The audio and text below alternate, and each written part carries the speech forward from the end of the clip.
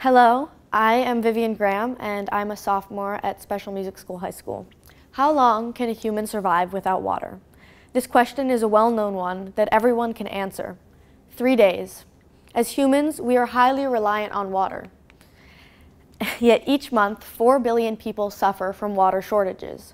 This number isn't going anywhere, and by 2050, over 5 million people are projected to be suffering from the same problem, for inability to access something so basic, yet that our lives all rely on.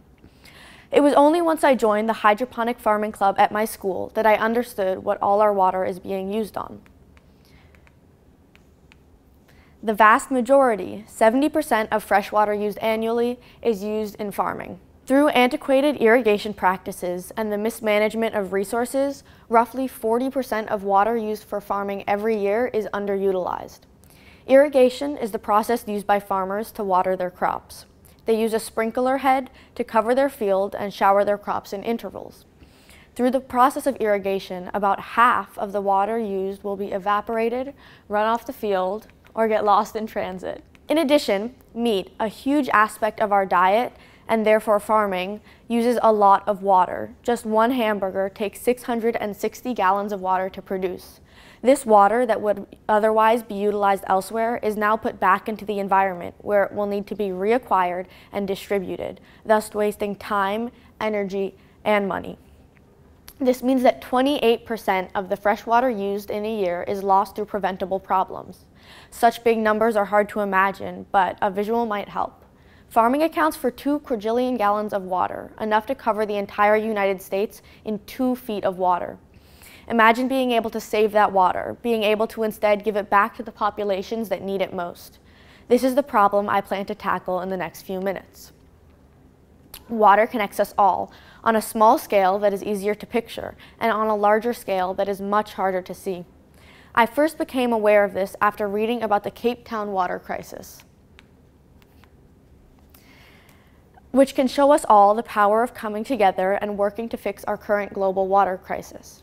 After suffering from severe drought and water shortage, Cape Town was given a 60-day deadline of how much water they had left before they would run out, or as they called it, hit day zero. But suddenly, the community came together and did something never before seen. They conserved water, shared, and came together to make water accessible to everyone in the community. This initially pushed day zero back another month, then a year, and suddenly they had begun to push it back so far that they were able to avert the water crisis.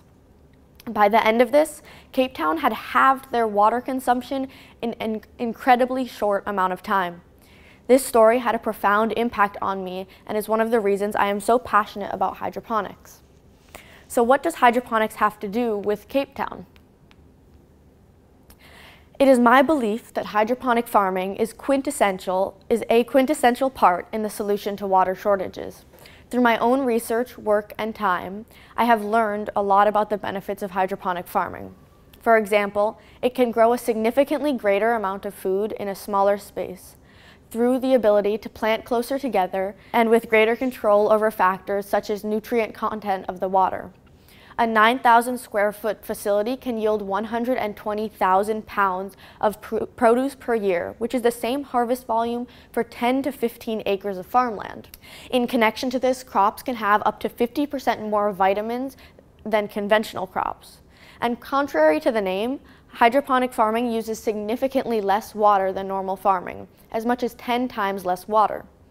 Water within hydroponic systems is captured and reused rather than being allowed to run off and drain into the environment, saving the billions of tons of water from being wasted as it is absorbed or evaporated in conventional farming methods. Personally, my favorite benefit of hydroponic farming is that because it can be locally grown indoors, you can grow almost any plant year-round without pesticides and less fertilizer, meaning you could eat fresh organic strawberries all year round. So it truly seems that hydroponic farming is drastically better than conventional farming, right? What's stopping us from making the switch away from our conventional farming methods? And how can we use hydroponic farming to get water to the people who need it? These were all questions I ran into in my research. Like most things in life, this switch from how we farm is a much bigger task than it seems at first. The biggest reason for this is that there is a heavy capital investment involved in starting up a hydroponic farm. The initial prices of setting up a farm are eye-watering, not only causing many to shy away from starting altogether, but many are limited by budget. It is with problems like these that we can all urge big corporations to help make a change. In addition, hydroponic farming requires a lot of energy, and many essential crops like carrots or potatoes cannot be grown hydroponically. Although solar power or other new technology could help aid us, it became apparent in my research that a complete switch is unrealistic. Therefore, I turned my sights to ways to help the most people in a feasible way. It is my hope that we can work within our communities to urge big corporations and the government to invest in hydroponic farming. However, not everyone here has government ties or the ability to affect what a company invests in. But I do know that every person has the ability to pull out their phone and Google a hydroponic farm near them, or find organizations such as Farm One, Farm Box Foods, and Freight Farms, all of which are hydroponic farming companies that ship food to people. By supporting hydroponic farming, we not only help the businesses grow, but we show the importance and value they have. This is, of course, only a drop in the bucket, a step in the right direction, but an increase in hydroponic farming can feed more people, increase plants in our diets, and have so many invaluable benefits. By increasing the amount of hydroponic farms, we are making a long-term investment that will pay for itself. We are creating a sustainable, environmentally friendly way to produce mass amounts of food, but also conserving valuable water, so that instead of losing water to the environment, it can be used by the people in the world who really need it, anywhere in the world. Thank you.